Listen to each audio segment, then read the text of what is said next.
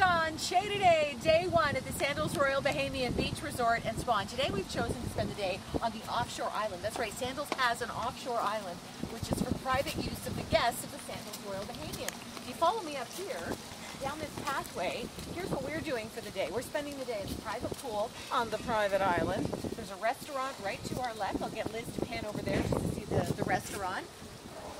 So you have the water all around you while you're dining. It's absolutely spectacular. This great pool, the pool bar.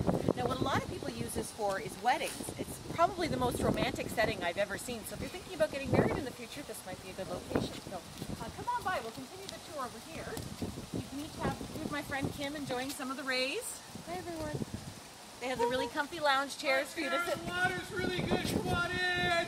Jamie, that's the nude side of the beach. Come on in. It's really good. Can't take him anywhere. Live from day one, Sandals Royal Bahamian.